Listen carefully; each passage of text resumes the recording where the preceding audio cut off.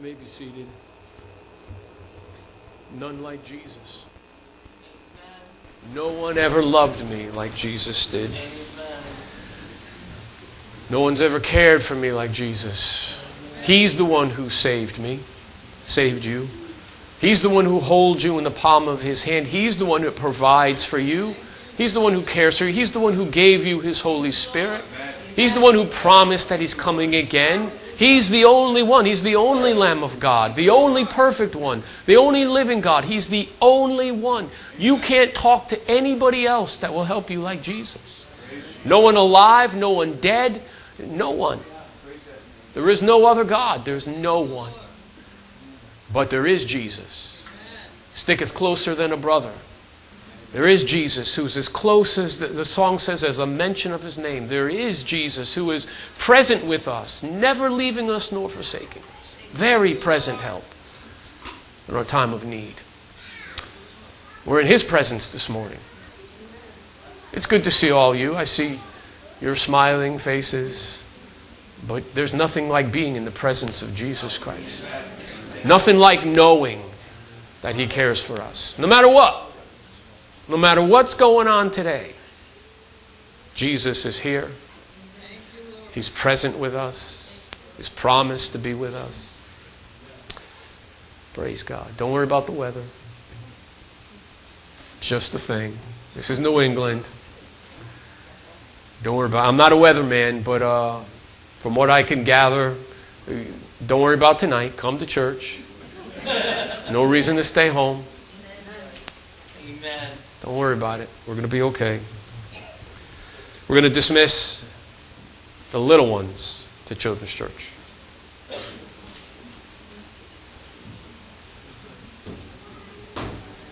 And anybody else who wants to leave.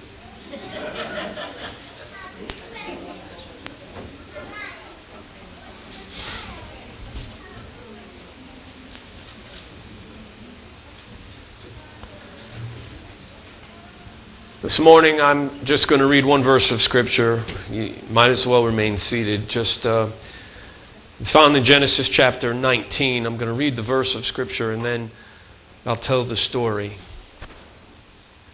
Genesis chapter 19, verse 26. But his wife looked back from behind him, and she became a pillar of salt. In the book of Genesis, we read the story of Lot. Lot is Abraham's nephew. They're traveling together, but because of their families and because of their herds and because of the population, the land is not big enough to handle both of them, and so they divide. And Lot takes his family and they go to Sodom. First he pitches his tent toward Sodom, and then he winds up in the city of Sodom. Sodom is an evil city. It's where we get our term sodomites from, and sodomy. It's a vile, filthy city. And God tells Abraham, I'm going to judge that city. I'm going to come and I'm going to destroy that city. And Abraham intercedes. Lord, if there's 50, if there's 40, it goes down to 10. If there's 10 righteous people, would you spare the city for 10? And God says to Abraham, Lord, Abraham, if I find 10 righteous people, I'll spare the city for the 10. And he sends the two angels there to warn Lot and to get Lot and his family up out of the city. The Bible says that they tarried, that Lot and his family were not prepared to go. His sons-in-law laughed at him, said that he was nuts, and they refused to go. The angels take the Lot and his wife and daughters by their hands and takes them up out of Sodom, rescues them from that vile and filthy place, and tells them, do not look back. Do not look back. Well, last week we spoke about vision. We talked about heavenly vision and receiving vision from God. We talked about how vision is given to the spiritual. That we can't have spiritual vision unless we are spiritual beings. That the things of God, the things of the Spirit, are spiritually discerned. Only those who are in relation with God and have His Spirit present within will understand the things of God and things of the Spirit. We have to have spiritual vision to know what God desires of us and what He's doing with us. Well, I want to tell you this morning that to follow a vision, it is imperative that we don't look back. Vision is forward-looking. Vision is always forward-looking. Now, there's a time for looking back. There's a time when we look back in reflection. You know, there's nothing wrong with occasional glancing backwards to reflect on things. When I build something, when I make something, when I paint a room, when I clean the garage, any of those things, I stand back and I admire my work, don't you? I go back and I visit every now and then to say, it's pretty good. Things pretty nice. I look at things that I made and yeah, it's pretty good. It's okay to reflect on things, to see your progress, to admire your work. There's nothing wrong with that. It's okay to look back in praise and in worship, to count your blessings, to remember where you were when Christ came to you, when you first acknowledged Jesus as Lord of your life and Savior of your soul. It's okay to look back from time to time, to remember from whence you came and to count your blessings, to thank God for what He's done. The Bible tells the Israelites to remember the rock from whence you are hewn and the hole of the pit from whence you are digged. It's okay to look back, to say, I remember where I was when Jesus came into my life. And to look back in praise and thanksgiving. Thank you, Lord, that you rescued me from that spot, from that place. It's okay to look back, to judge and to acknowledge your forward progress. Let me ask you this. Have you grown this past year? When you look back just to see your progress, could you acknowledge growth? Is there some not new, but is there some spiritual truth that you have learned this past year or years? Do you follow me? Could you, in looking back and just to chart your progress, is there something that's happened even in this past year where you could say, God has moved me further along. I've grown. I've learned. I'm on forward progress. Is there? See, that's important for us to be able to do. We look back. It's okay to look back in that respect, to say, you know what, I look back at last year and I see that from then till now, God has brought me through some things and I've learned some things and I've become stronger and hopefully wiser because of it. In that respect, friends, there's nothing wrong in the occasional glance backward. But we can't continuously be looking backward or we'll never make forward progress. Amen. If we live in the past, if we're always looking back, remember when, we're constantly looking backward at things that happened, at places we were, and we're looking at those things, we'll never make forward progress. We cannot live looking backwards. The Word of God tells us to not look back. I know I've said this many times, but on the side of the Alps in Switzerland, there's a little cemetery, and there is a gravestone, the gentleman's name, and it says, he died climbing. Now, obviously, he was a mountain climber on the Alps in Switzerland, and he died in the progress of his climb. But wouldn't that be great that it could be said of us when the time comes? He died or she died climbing. I want that on my epitaph. Make a note of that. I want that. He died climbing. She died climbing. Friends, we must be on a forward progress, always climbing, always moving forward. When we stop, when we give up, when we say that's as far as I want to go, I don't want to climb any higher, I don't want to go any further, then we're done, we're finished. Forward progress, friends. Vision is always forward. It's never looking back. We shouldn't look back. In running, they tell you, if you're going to run a race, don't ever look back. Don't worry about the guy behind you. If there's anybody you should be concerned with, be concerned with the person ahead of you and try and overtake them. Don't concern yourself with what's behind. Don't look back at how far you've already come. What happens? You're going to trip over yourself. Look forward. Look ahead. In running, never look back. In climbing, never look down. Don't look down.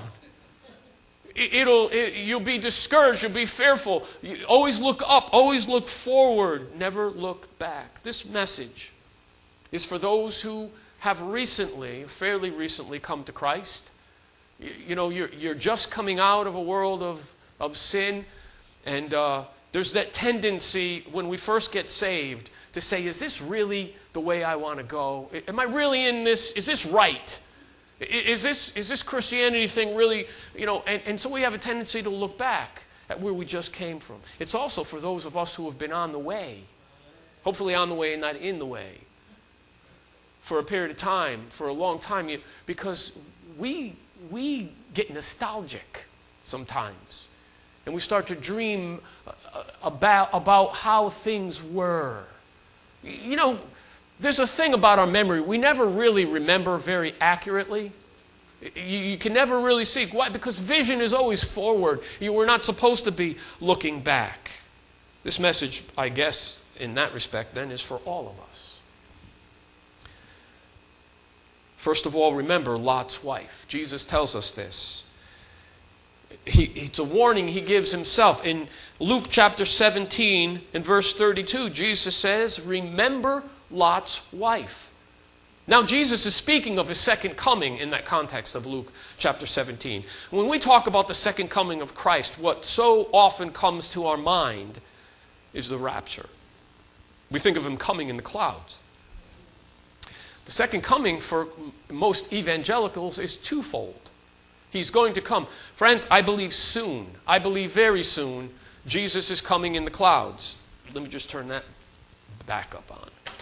He's coming in the clouds. I see the prophecy being fulfilled. I see the times in which we live, and I believe in the not too distant future. I don't know how long. Perhaps in our lifetime. Maybe sooner than that. The trump of God is going to sound. There's going to be a shout from heaven. The Lord is going to descend into the clouds, and he's going to call his church, his bride.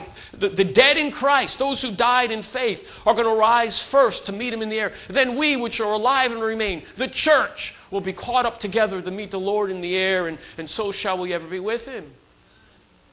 We're going to enter into the marriage supper of the Lamb, and for 7 years we'll enjoy that time of celebration.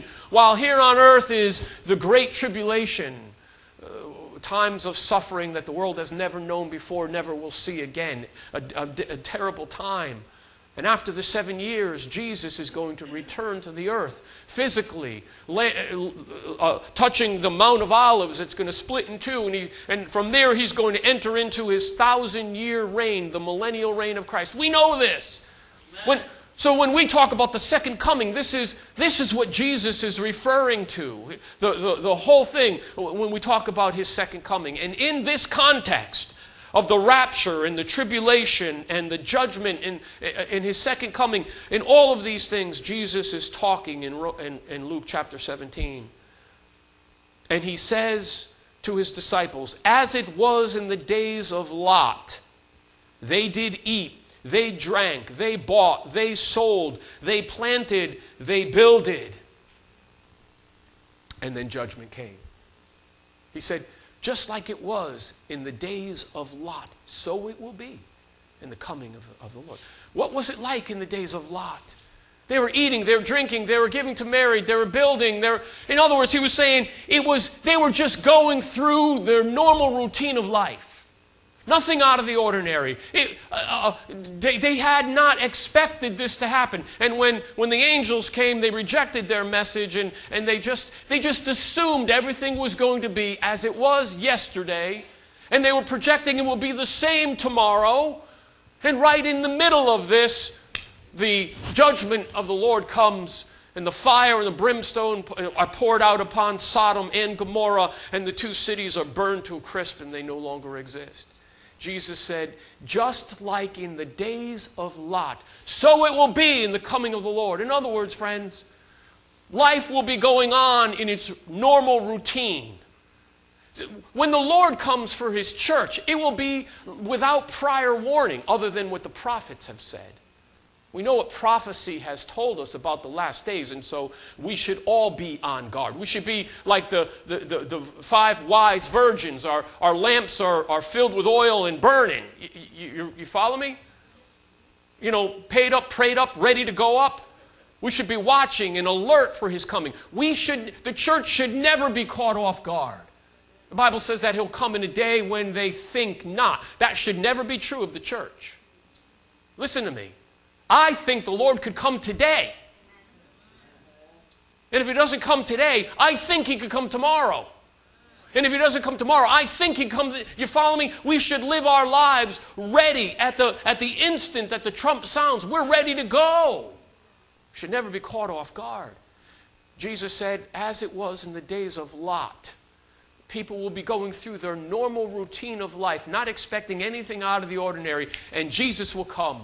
And he'll call his church out. The same thing will hold true in the time of his judgment, in his second return. People will be living their lives, and Jesus will come. But notice this. Can I just point one thing out to you? That in the middle of this normal routine in Sodom, when people are just living their lives according to the routine, and judgment comes, did you notice something first? God removes Lot and his family out before the judgment comes.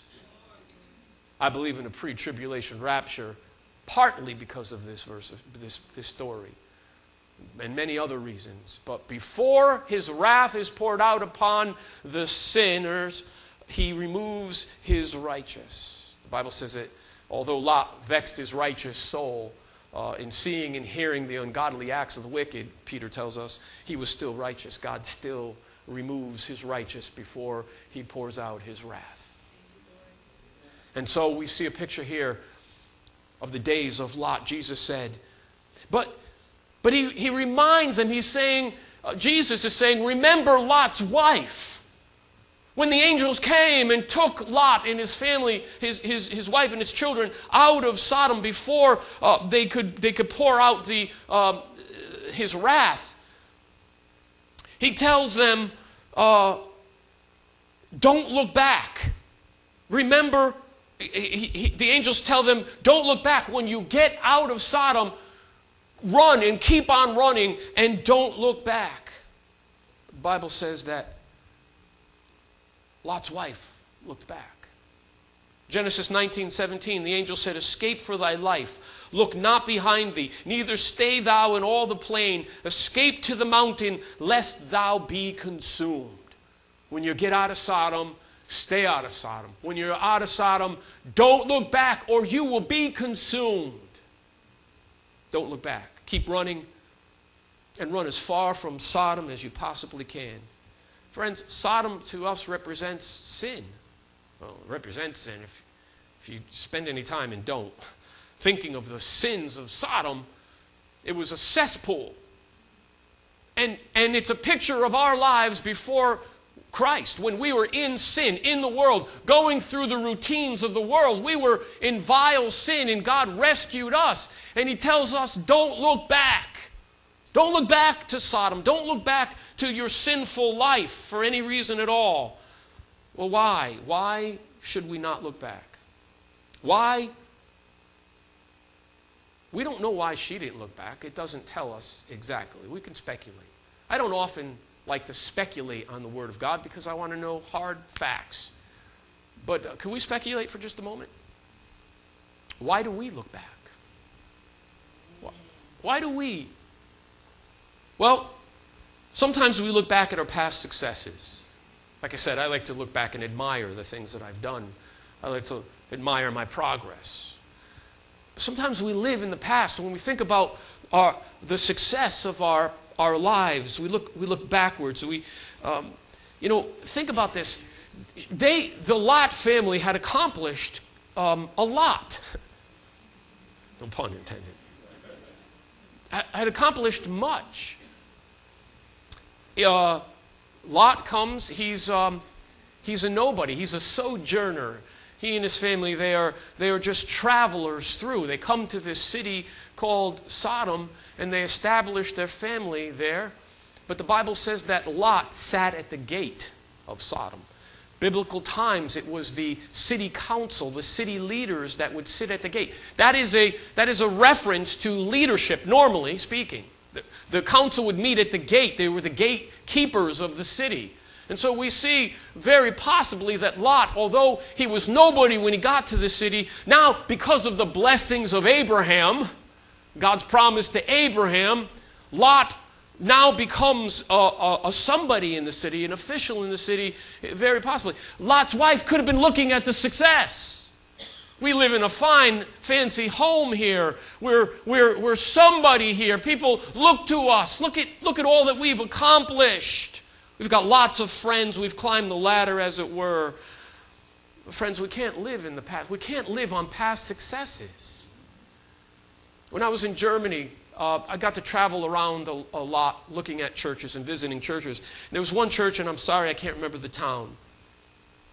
But it was one of those large cathedrals, one of those large stone buildings, beautiful old churches. And the tour guide that was taking us through the church said, this church was an Assemblies of God, or Pfingstgemeinde, Buddhist Pfingstgemeinde, German assemblies. And he was telling us how in 1927, when the Spirit descended upon Germany, like our, Azusa Street, it was in that church in 1927 that the Holy Spirit was poured out, and Pentecost came to that church, and Pentecost spread throughout Germany as a result of the outpouring of the Spirit upon that church. And they're so proud to tell us about what happened in 1927 in the outpouring of the Spirit in this church in Germany. Problem is, not much happened since. And now if you look at Germany, there's less than 1% that are evangelical believers, let alone Spirit-filled. So all that happened in 1927, although it's admirable history, it makes no difference today. You can't live in what happened in 1927, and you can't live in what happened in your past. And so looking back at what we think was so great, you might have accomplished much, but that's in the past. Please forgive me for saying it, but I just love the expression, used to be's don't make honey today. Nothing of the past is effectual today. And so she may have looked back at her past successes. We can't live in the past, friends. Sometimes we look back at our past failures. When I think of some of the stupid things I've said and done, I cringe. I look back in my years, in my youth. Oh, God, help me. I look back at some of the mistakes I made. Have you made mistakes? Sometimes we look back at those things and we feel the pain and the shame of the stupid things we did as we were growing. It might not even be that long ago where we've done things that were foolish and we've made mistakes, and we look back sometimes at our mistakes. We tend to live there in the past. Well, friends, somebody once told me that failure is not falling down. Failure is failing to get up when you're given the chance. Because the truth of the matter is we will all fail. A failure, by the way, can I tell you, a failure is an event. It is not a person. All right? Nobody is a failure. People have failed, but a failure is an event. It's a thing that takes place. It's not a person. And failure, true failure takes place not when you fall, but when given an opportunity and you refuse to get up. Now that's a failure. But we're all going to stumble, and we've all fallen. See, failure, friends, is the path of least persistence. Just take it as it is. I've fallen, I can't get up. Refusing to get up. It's a matter of perspective. I know I've shared this with you before. You know all these things. There's nothing I'm telling you that's new. But we want to remember, Babe Ruth's record. Babe Ruth, Does he still hold the record in the American League for home runs? Okay. Well, he did for a long time. We look at his record as the home run king. We look at all the great things. I had printed out all the things that he did, all the titles that he won, all the awards that he had received. We look at Babe Ruth, you know, Sultan of Swing, incredible things. But to get there, Babe Ruth also held the record for strikeouts in the American League. In 1918, 1923, 1924, 1927, and 1928. We don't focus on the failures of the past. We focus on the successes of the past in that respect. You can't live on... Listen, silly putty was invented in New Haven, Connecticut, by the way. Did you know that? In World War II. Because of the war effort, they needed rubber for the tires of the vehicles, and there wasn't enough. There was rubber drives, tire drives, you know, all that. And the scientist, he's trying to help the war cause, and he's looking to create a rubber, a synthetic rubber, so they don't have to rely upon the rubber trees and the whole process. And so if we can create a synthetic rubber, you know. And so he creates this thing that, I mean, you roll it in a ball, it bounces like nothing you've ever seen. But as far as, you know, putting it on cars, it's a failure. Whole thing is scrapped. It's a failure. I mean, this guy spent time and effort, and it was a total failure. But who hasn't played with silly putty and copied the colors, you know, comic strips and stretched them out? You know, who hasn't done that? Billions of dollars, multi-billions of dollars have been spent on silly putty. A failure, but became quite successful. How about Post-it glue? Post-it glue. The guy set out to develop a super glue that would bond like steel. Post-its. You could move it, take it, and stick it hundreds of times. It's not very super, is it? A failure, complete and absolute failure. And yet, 3M has made billions of dollars on Post-it notes and Post-it note glues and Post-it this and Post-it that. Failure. You ever hear of a guy named Thomas Edison? Created the light bulb. Over 9,000 failed experiments before he was successful in the light bulb. Now, we could dwell on failure. I mean, time after time after time after time after time after time after time. You could stay there, or you could keep on going until you get the light bulb, until the light bulb. How about you ever hear of a young man named Michael Jordan? Poor kid. Michael Jordan was cut from his high school basketball team due to lack of talent. Poor kid. Wouldn't let him play basketball in high school because he didn't have any talent. Feel sorry for him. One of the greatest, if not the greatest basketball player that ever played the sport. And I can go on and on and on, friends, about failure. Don't look at failures in the past. You got to move. Vision is forward. What else? We sometimes look back at our past hurts and disappointments. Life is disappointing. We set ourselves up. The more we dream, the more vision we have, the more opportunity there is for disappointment. That's a fact. We'll never know victory if we're not willing to face the disappointments. Disappointments come. Hurts come. Trust me, I know. It does.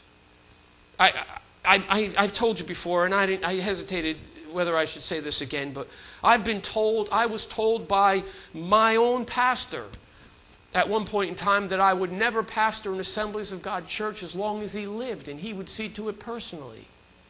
And yet when I was ordained, it was my pastor that prayed for me in my ordination.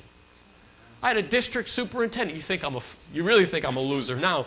District superintendent that said he would never recommend me for a church in his district, this district. I'm a pastor of this church in this district. Understand the point. I had a world famous TV evangelist tell me that I was ignorant. So ignorant, I didn't know I was ignorant. I was too ignorant to be ignorant, and I couldn't open up a door without somebody showing me how. Now that still might be true. I can't. The point is, you will be disappointed. You will be hurt. People will hurt you. Sometimes marriage is a disappointment. You head into the thing expecting, the honeymoon to last forever, and it doesn't always. And sometimes it fails, and sometimes people have even gone through divorce. I can't imagine divorce. I can't imagine the heartache when the Bible says the two become one flesh, and now they're ripped apart. I can't. My heart goes out to you. You say, we tried to make it work. I wanted to make it work. It was never our intention. And you sit with the hurt of that. We could look back at the hurts, and we could look back at the disappointments of those things. Friends, but listen, you have two opportunities. You could lay down and die, or you could keep on going. You could live in the past and in the hurt and constantly think about those things and not go forward. Or you could get up, dust yourself off, and say, by God's help and God's grace, I'm going forward. My vision is forward looking, it's not behind. Listen, sometimes we look back at our past sins. God knows we sit sometimes in our private shame when we think about some of the sinful things we've done. Some things you would never tell anybody because they were just too shameful. And we sometimes look back at our private shame. The Bible tells us, the prophet Micah tells us, and God says, I will cast all their sins into the depths of the sea. God says He'll take our sin. He has.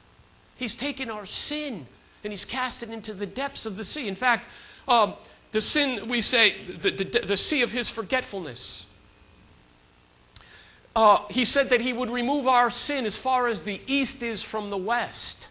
That's from point to point. That's eternity east to eternity west. He separates our sin from us. Jesus said that whom the Son sets free is free indeed. Amen. Our sins of the past are in the past. Don't look at those. They don't count anymore. In fact, God says, what sin? Whatever are you talking about? He chooses to forget. Somebody said He forgets to remember and He remembers to forget. Our sin. Our sin. My sin, oh the bliss of this glorious thought. My sin, not in part but the whole, has been nailed to the cross, and I bear it no more. Praise the Lord, oh my soul. I don't know why we look back. What's wrong with looking back? Well, it makes us ineffective in the future.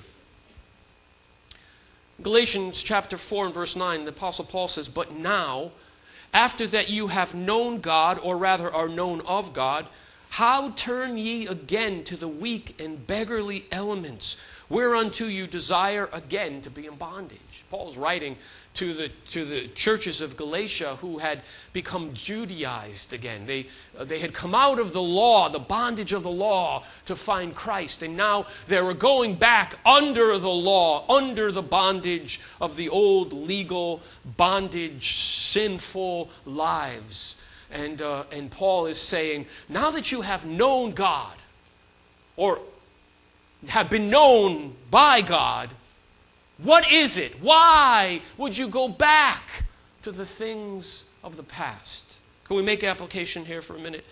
Think about the Israelites, and when they came out of Egypt, they came out of bondage. And they had gone only a short distance into the wilderness, and they ran into hard times. There's no water, there's no food. And so they begin to murmur, they begin to complain, and they cry out to Moses, why did you take us out of Egypt?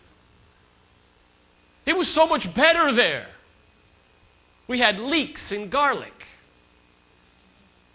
Onions and garlic. Not bad to spice your food, but if that's your diet, stay away. Leeks and garlic, and we had it made in Egypt. Oh, you did. Do you remember the whips across your back? when you didn't make bricks fast enough. And you didn't fulfill the desires of the Egyptians, the hard taskmasters. No, we so often forget what it was like in our lives of sin. Do you remember, I can't say this without making you think about the past, but wasn't there a time when God came into your life and removed you out of that filth? Do you remember the place? Do you remember? We tend to forget the loneliness and the fear that we had and the shame and the pain of our past lives. God has, in His grace, has removed that so far from us that we shouldn't dwell there, indeed, and we're free from that. But to forget about it to the point that we look only to the good of the past, the pleasure we had in Egypt. No, we were slaves to sin, in bitter bondage to sin. Do you remember, friends, the place from whence you came? We've forgotten the dungeons of sin. Was there not a day, my brother or sister, when you fell to your knees and said, Lord, what must I do to be saved? Rescue me from this filth of my sin. Brought out of darkness into His marvelous light. What is there possibly back there that we would ever look for and long for? What is there in the world that's possibly an attraction to us? This next statement is not for everyone, okay? So don't get mad at me. If the shoe fits, wear it. But I could prove to you from Scripture that you're not walking in the will of God. I can prove to you from Scripture that you're out of step with God, and yet you shed no tears, and yet you don't flee. You remain unmoved and unaffected by His Word.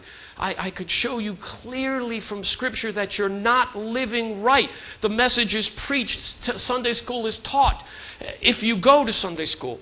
And the Word is absolutely clear about what God requires and about where you live. And still you're unmoved and you're unchanged and you go on your way. Question, have you already become a pillar of salt? Have you become so hardened in your life and in your heart that you won't be changed? What happens when we look back? We become indecisive. This is for everybody. Bringing you all back in. We become indecisive. Jesus said in Luke chapter 9, verses 61 and 62, and another also said, Lord, I will follow Thee, but let me first go bid them farewell, which are at home at my house. And Jesus said unto him, no man having put his hand to the plow and looking back is fit for the kingdom of God. Lord, I'll follow you, but can I just go home and tell the folks? And Jesus says, no. So that's harsh. Isn't that a reasonable request? I just want to go home. I just want to say, hey, Mom, Dad, folks, I'm leaving. I'm going to follow Jesus. Isn't that reasonable? But that's not the intent here.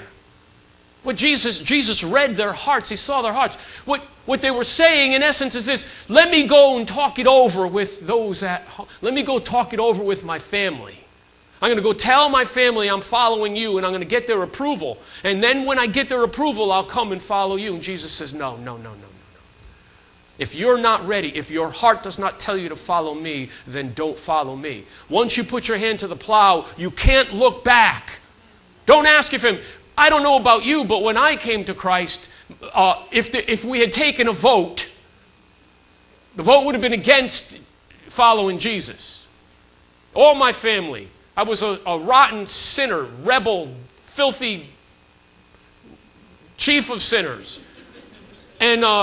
And everybody was like, oh, Mark, we got to worry about him a little bit. We're praying for him, but he still goes to church, hey, okay, I hope he straightens out his life. And I gave my life to Christ, and I was gloriously saved, washed in the blood of the Lamb, filled with His Spirit. I know Jesus. I love Jesus. I follow Jesus. I turned from all the filth of my life, going to church as often as the doors are open, and now my family's worried about me. Oh, what happened to him? Oh, he fell off the deep end. Oh, he's one of them Jesus freaks. They're not going to approve because they don't understand. Jesus said, you can't look back. Don't ask your family's approval. You either follow me or you don't. Will your family be against it? Yes. They're not going to save you. Will you be disinherited? Perhaps. But you put your hand to the plow. It's about the kingdom of God. You're going forward. Listen. The person who looks back is a person of indecision. I will follow thee, but not now. I preached a message years ago, an evangel, Assembly of God, Christ's last call, or Christ's final call. And it was a message about the Lord warning of his return. And this is the last call that Jesus gives before he comes, and be ready. I was working in the car business at the time. I was bivocational. That's not a bad thing. It's not bivocational. It's 2 vocations. And I was selling cars. And I don't know how things are now, but the car business back in the 90s was, I mean, you're talking pretty low. Drugs and deception and thievery. Used car dealers get their reputation for a reason. That's all I'm going to say. Not all, but I'm just saying. And the finance manager, who had claimed to have been born again, he claimed to have been a Christian. He was backslidden. But I was talking to him about the Lord, and I brought him a copy of the message, the tape, Christ's last call. I said, here, listen to this. This will explain a lot of things to you. And so he goes out, he's going home that day, and he plugs it into his car. He's going to listen to the message, Christ's last call. But I had made a mistake when I copied it, and the tape was blank. No. It was the greatest sermon I never preached. He came in the next day white as a ghost, and he said it was profound. Christ's last call. And I missed it. God used that to speak more to him than any sermon I've ever preached. I can't tell you that he came to Christ as a result, but God knows what he's doing. Listen, I'll follow you, but not now, people say. I'll follow you, but not right. I'll follow you, but not publicly. I don't know about all that witnessing stuff. I'm a secret saint. I just let my lifestyle, speak the gospel. Well, that's a part of it. But as a witness, I've called you to the witness stand. Could you tell me what you've seen and heard? Ain't much of a witness, is it? You got to say something. You got to tell them. And so Jesus said, whosoever therefore shall confess me before men, him will I also confess before my Father which is in heaven. But whosoever shall deny me before men, him will I also deny before my Father which is in heaven. I'll follow you, but not publicly. I'll follow you, but it's got to be private. Paul said in Philippians, this one thing I do, forgetting those things which are behind, and reaching forth into those things which are before, I press toward the mark for the prize of the high calling of God in Christ Jesus. Forgetting the things of the past, success, failures, disappointments, heartaches, hurts, sin, forgetting the past, none of that matters. Forgetting all the things that lie in the past, I look to the future. I press on. I strive towards the prize of the high calling in Christ Jesus. Don't look back. We don't look back. It's dangerous to look back. Both then and now. You think about it, you got your oxen, your mule, you got your plow, the old plows. The oxen pulled it, but you had to keep that thing down in the soil, and you had to keep it straight. Whole idea, when Jesus said, if you put your hand to the plow and you look back, you're not fit for the kingdom. You look backwards, to plow a field. Then and now with John Deere tractors, you set a focal point in the distance ahead of you, and you stay aimed at that. You can't look anywhere else, or you'll go astray. To keep furrows straight, you aim, you look ahead. You're forward-looking. Vision is ahead, and you stay. Now, if you look back, it's dangerous to the animals. It's dangerous to yourself, to the equipment. You're going to get fired. It's clearly not going to work for you. You can't look back. I was 14 years old, a couple days before my beginning of my freshman year in high school. Me and Bobby Nickel were pedaling our bicycles down to buy bicycle parts down in Bridgeport. And we're coming back home. Chopsy Hill Road, over the Route 8, Route 25 connector by Wonderland of Ice, for those of you who know my beautiful city of Bridgeport. And we're coming back, we're riding over the bridge, and I didn't see him, so I looked over to see where he was. And I ventured out into traffic. I got hit by a car. My arm was mangled, my hand broken, I was all messed up, because I looked back to see what was going on behind me. It's dangerous looking back. Don't look back. Look forward. No man having put his hand to the plow and looking back is fit for the kingdom of God. It's a disqualifier when we look back. Thirdly, it compromises our faith. Listen to this. She had come out, Lot's wife, had come out of Sodom, out of sin. And on her way out, she's out of sin. She's free from sin. She's free from the wrath of God poured out upon sin. She's free. And she's on her way to Zoar, which is the refuge, this place of safety and rest and protection, the promised place where they could go and be safe. She's between Sodom and Zoar.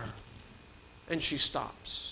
Out of Sodom, out of sin's grip, but halting before Zoar and turning back to look at Sodom. Jesus says, remember Lot's wife. He doesn't say, remember Abraham. Not in this context. He doesn't say, remember Abraham, that man of faith, who always looked forward, who trusted me wherever he went. It doesn't say, remember Abraham. It doesn't say, remember Isaac, who redug the wells of his father. It doesn't say, remember Jacob, how he wrestled with me, with the angel of the Lord until I changed him. And it doesn't say, remember them. Who does Jesus tell us to remember? Lot's wife. Remember her. He's not talking to hypocritical scribes and Pharisees saying, you better remember Lot's wife. No, he's talking to his disciples.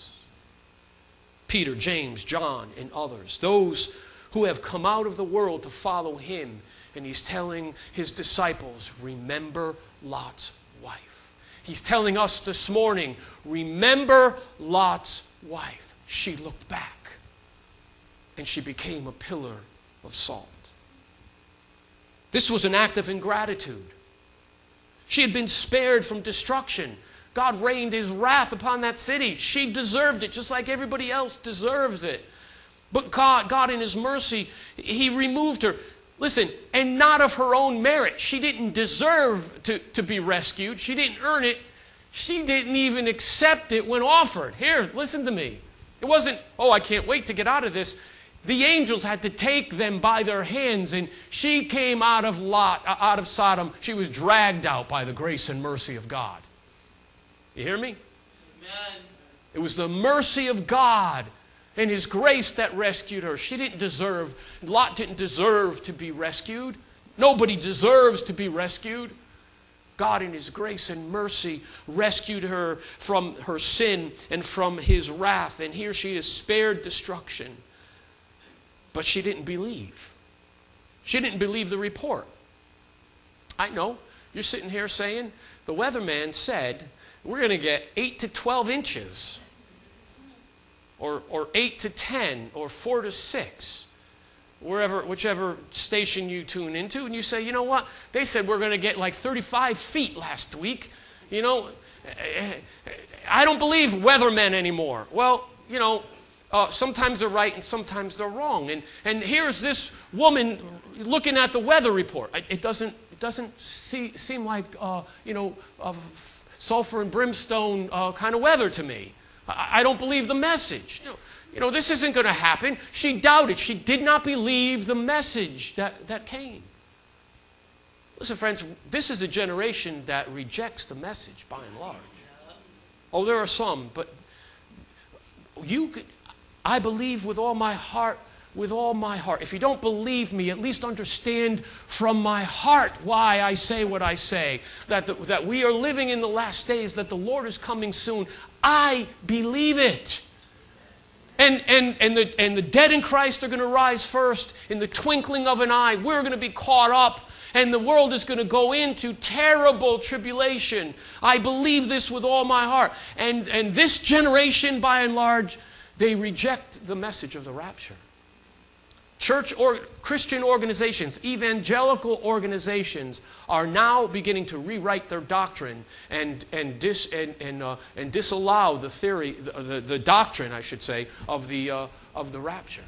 And they're preaching against it. No, they don't believe in the rapture. And this generation, 20s and 30-year-olds, don't believe. And if there is a rapture, we don't have anything to be concerned with. It's not going to happen in my lifetime. They feel or sense no concern whatsoever for the day in which we live.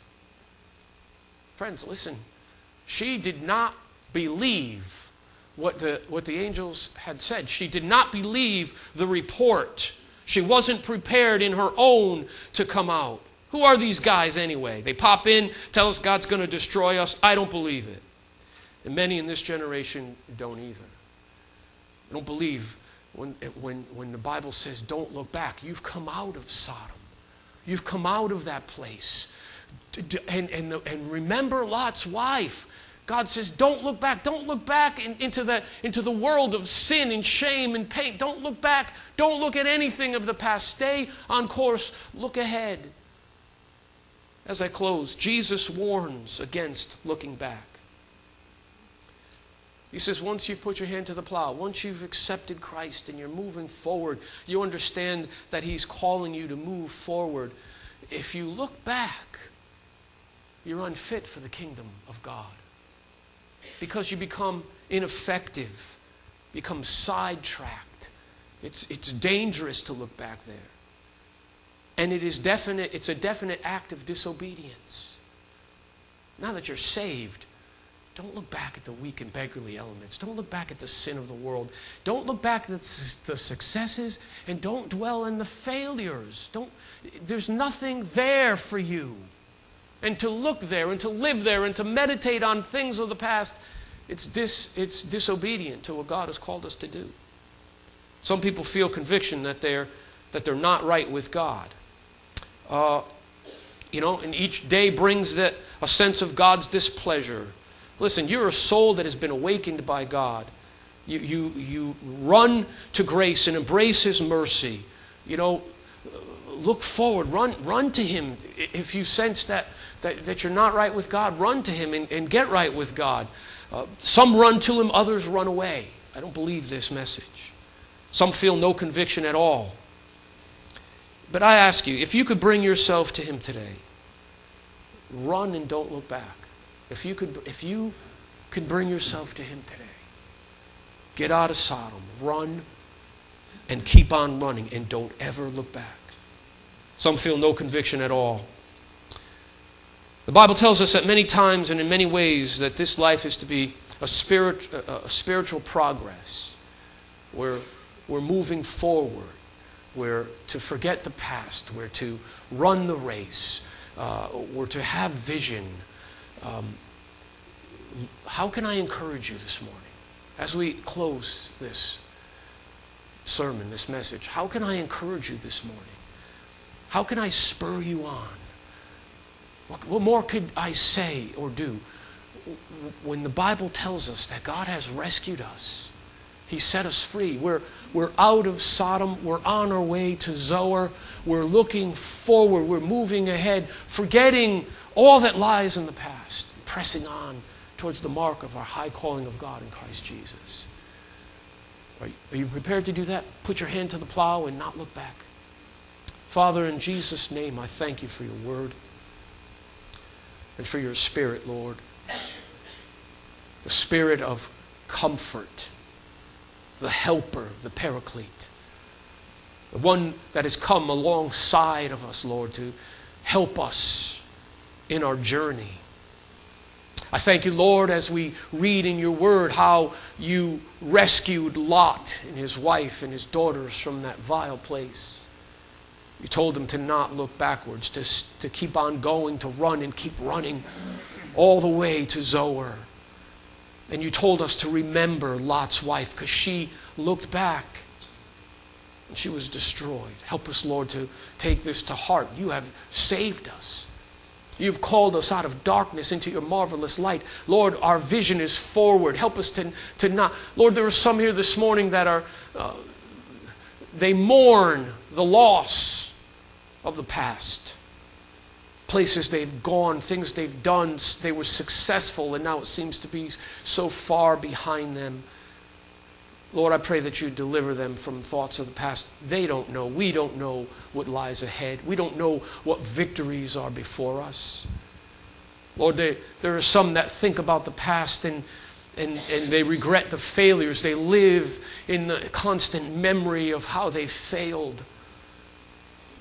God, a failure is an event, not a person. Help them to see, Lord, that if they choose to get back up, you have things in store for us, Lord, that we can't even understand. There are those that are sitting here, Lord, they live in the hurt of the past. Disappointments, defeats, heartache. God, I pray that you would deliver them from those things, that you would pour in the oil and the wine, the balm of Gilead for their healing. Lord, that you would show them that, Lord, nothing of the past, Father, matters today or tomorrow. You are a very present help in time of trouble. That what they were and what they've done, it's under the blood of Christ. And now today, Lord, you've called us to victory. God, I pray that you would help us to remember that our sin is forgotten.